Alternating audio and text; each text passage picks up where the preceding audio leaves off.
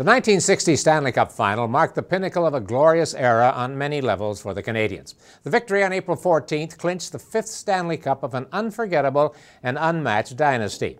The powerful Montreal Machine didn't lose a single game that postseason, but there was still a monumental loss in the fall of 1960 as the franchise bid adieu to the Rocket Maurice Richard.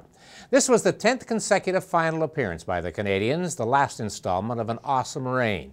But it was also the grand conclusion to a hockey icon's magnificent career. Please welcome a member of that historic team, Hall of Famer and Montreal's all-time playoff scoring king, Jean Beliveau, who scored the first goal in the final game, Jean, that night, 4-0 final score, at Maple Leaf Gardens in Toronto. You'd won 4 in a row. Did 5 mean that much to you at that point? There's no doubt in back in our mind that we knew in 1960 if we win the Stanley Cup, there would be 5 in a row.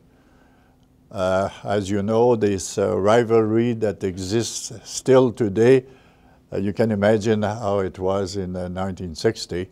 But it was certainly, we were so happy as a team, and that's what made the Canadian of all those years a great family atmosphere we had on the road and on the train, as you know. And those 5 Stanley Cup in a row, they cannot take that away from us.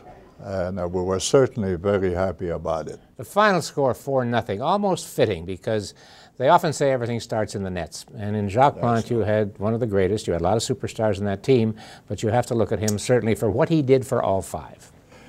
Well, still today we say if you don't have a good goalie, you're going to have a hard time during the playoff. There's no doubt Jacques, we used to talk on the train, I don't know how many hours Jacques and I, we talked.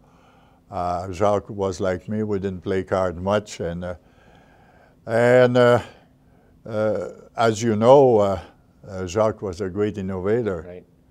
I always remember in Chicago one time he said the crossbar is maybe a quarter of an inch or 1 inch, 1/8 of an inch, and he was right. Yeah, that's true. And no, we had a lot of respect for Jacques.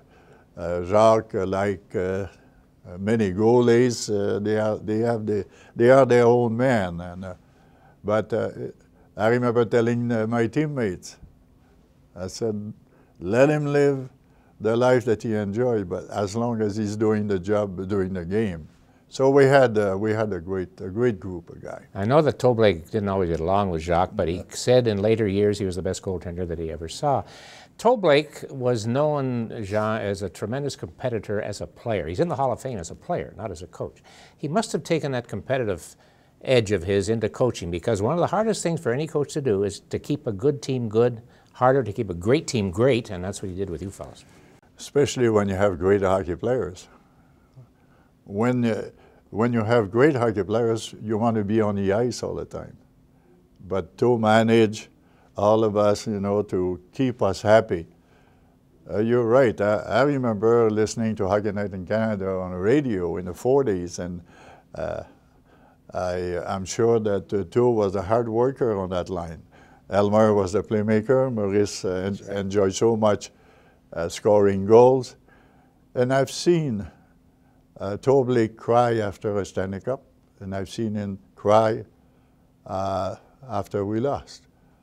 Now we had, as a team, and I think everybody on the team, and I can talk on behalf of my teammates, when I became captain, you get a little closer to the coach, and we had a lot of respect for him. To prove as a player, and like you said, he proved as a coach, the same determination. How he loved that game of hockey. Yeah. I used to sit with him on the catwalk with you guys at the Forum, and I used to sit with him, and he will never miss a game. He'll see everything, the good thing and the bad thing. Me and all my teammates, we had a lot of respect for him. You mentioned Maurice. Did you have an idea, say in 1960, that this was going to be his last year? For sure. Since he reported to training camp in the fall of 1960, Maybe we had an idea that he might, and I always gonna remember his last practice. We had a scrimmage, the red against the white, and he scored 4 goals. And in the afternoon, he announced that he's making an end, he's closing his career. That was the end. There's no doubt, you know, since listening to Hockey Night in Canada in 1945 when he scored 4 goals, I've been teammate with him for 7 years. As a matter of fact, I sat beside him for 7 years. So it was quite a shock for all the fans. But on a personal basis, I said I've been listening to this guy since 1945, so it was a shock when he decided. Finally, Jean, you had so many superstars on that team. Plant, Harvey, Moore, Beliveau, the Richards, Hall of Famers. But you told me one time that the key you felt to that entire run of 5 Stanley Cups were the secondary players, the guys in the trenches, if you want. You said you had the best players of that level of any team in the league. You know, Bob Turner, and Donnie Marshall, and Phil Goyette, and players like there's that. no doubt. Claude Provo and Talbot and all those guys. There's no doubt. No way you're going to win the Stanley Cup only relying on a couple of guys. It's a team effort, and today it may be a little worse with 4 rounds. So, but you need the tremendous support that those guys have to face most of the time the best opponent lines. Sure. They have to kill penalties. No, I've always had a lot of respect for those guys. No doubt, they were responsible for some of the cup. 5 in a row was never done before. It hasn't been done since, and I think I'm safe in saying it won't happen again. John, thank you. Thank you very much, Dick.